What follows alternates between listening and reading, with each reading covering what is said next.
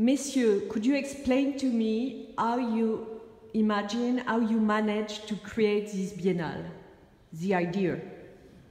In April last year, we were asked to curate the 15th edition of the Istanbul Biennale. And since we have taken part in the biennial many times ourselves, 3 times actually, we know the biennial quite well. So we dared to say yes, even we are not professional curators, but just artists.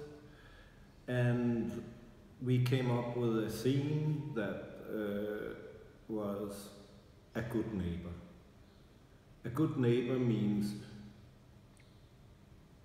who does live close to you? How are you dealing with your neighborhood? How have our living conditions, especially in the big city, changed with a changed demographic, gentrification, a lot of people moving to the cities, like an increased urbanization?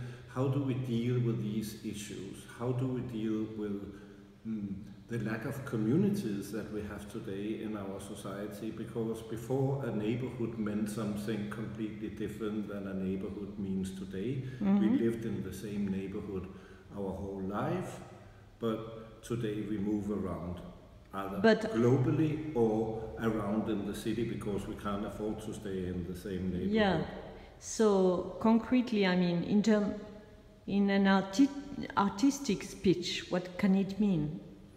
Well, you know, there's so many big questions in the world right now. There's so many changes going on, and we feel as artists and now curators, we don't feel we're maybe the right ones to answer these questions, but you know, in this big scale.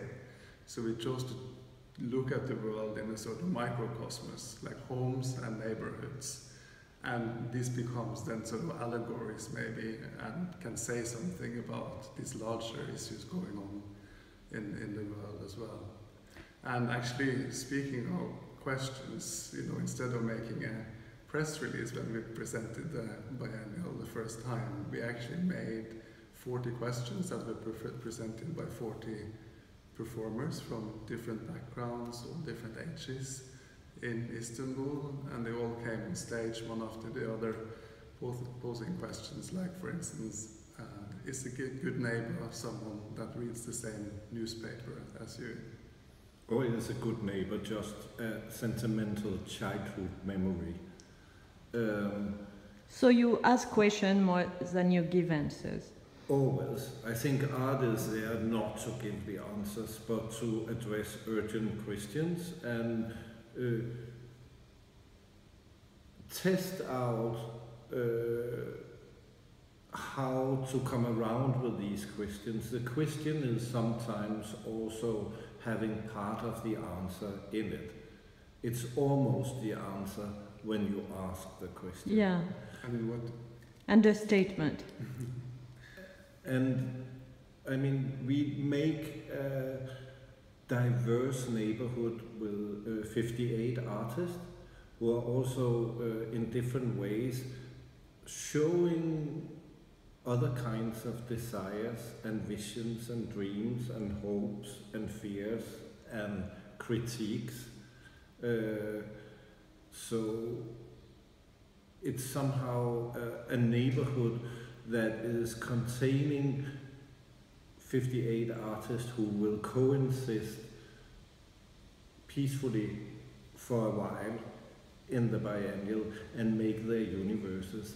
A lot of the artists will make whole rooms, complete universes that you come in and can experience in a way that it's not only references to something else, but it's very much something that you can decode and experience when you are in the show.